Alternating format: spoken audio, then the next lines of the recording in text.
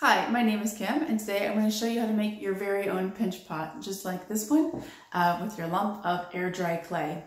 Before we get started, you're going to want to put down some newsprint on your work surface just to protect your table or your desktop. So, when you got that ready, let's see how it's done. So to make our pinch pot, we're going to start with our piece of clay. This is just a piece of air dry clay that we're going to use, and we're going to need to form this with our hands. And so the first thing I'm going to need to do is take off my rings. So if you wear any jewelry, any rings, or even a bracelet, it's a good idea to go ahead and take those off just so they don't get messy while you work. And then with our rings off, we're ready to go. So I've got my wedge of clay here, and it's in this little kind of almost like a pie piece shape. And what I need for my clay to be, though, is a sphere, so a round, like a ball. So the first thing I need to do is make it into that shape. And what I'm going to do is just kind of push it on my table down. And I'm going to make it first into a cube, into a square. And that'll just be step one to getting our sphere shape.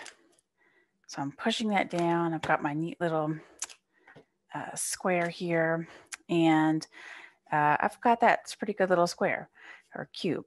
So I'm going to now push those edges in just to round them up to help me make that sphere shape that I want for this project. So I'm going to push in those corners, and I'm going to do the same on the edge around the top here and push those in. And I'm going to push these in. So I'm just kind of moving around. You can see I'm getting closer to the sphere shape that I want. And now I'm just going to kind of move it around in the palms of my hands. I'm keeping my hands a little bit cupped just so they have that curved shape that I want for the sphere. And I'm going to press around my sphere. And mine's a little not as sphere shaped as I want. So I'm just going to keep working this for a second. And you can see I'm going to pass it a little bit. So I've got this nice sphere. This is pretty good. It's not a perfect sphere, and that's okay. And now I'm going to look for a spot to be where I start the hole of my pot. And I'm going to go with the part that I think is kind of the most unsmooth, which I think is this part. There's kind of like a little seam there. I'm going to use that for my starting point. And to start off, what I'm going to do is take my thumb, and I'm going to push it into this sphere. I'm going to hold the bottom of the clay in my other hand with that cupped shape that I want. And I'm going to push my thumb in, and I'm going to make sure I don't go all the way through. I'm just going to push it down a little bit. All right, so I've got my thumb in there. And now what I'm going to do inside the clay, I'm going to move my thumb a little bit like this, just to widen the base. I'm not going to move this part because I don't want these walls to be moved yet. I'm just going to do this to widen up the inside of the clay. So I'm widening that up, and I'm still supporting it with my other hand there. And I've widened that out a bit. So I've got a nice deep hole, and it's a little bit wider on the inside. Now I'm ready to pinch up to make the walls of this pot. And what I'm going to do is place my hands just like this, and I'm going to pinch this clay, and I'm going to just move it all the way around. And I want to make sure that I'm going all the way to the base when I press, so that I'm making a more vertical pot. So I'm just going to pinch all the way around, again, supporting the bottom with my other hand. And you'll notice too, right, when I'm pinching like this, and I'm using these kind of like pads of my fingers. I'm not pinching like this, right? This little like kind of crab pinch. That would kind of break through the clay. So when I pinch around and kind of move all the way around with those long pinches. And you're going to start to see, right, some little cracks and things. That's okay. I'm going to pinch around. When you're pinching, you want your walls to be about the same thickness all the way around. So that's something just to kind of watch out for. And you want them to be the same thickness because you want them all to dry around the same rate. If they're very thick walls, right, it's going to take a very, very long time to dry. And then thinner walls, of course, will dry much faster.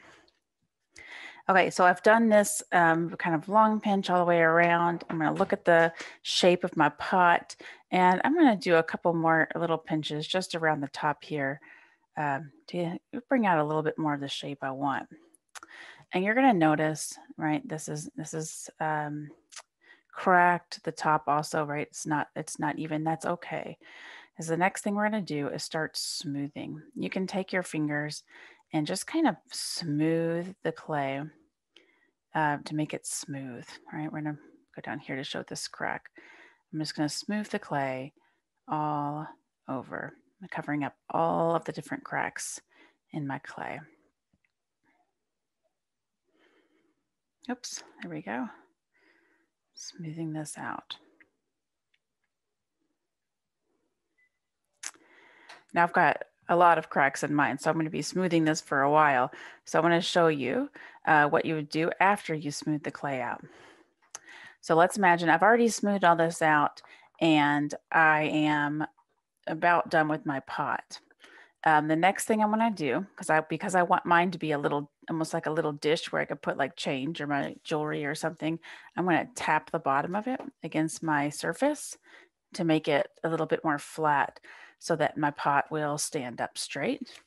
And then you can see now the bottom is a bit flat. And then if I wanted to, I could also take a toothpick or some other little tool and carve my name in here, or I could carve some decorative edging around before, just to kind of give a little bit of an edge to the pot. But after you've got it smooth, you've got all the pieces carved in that you like, then you're done. Your next step would be to just let this dry for at least 24 hours.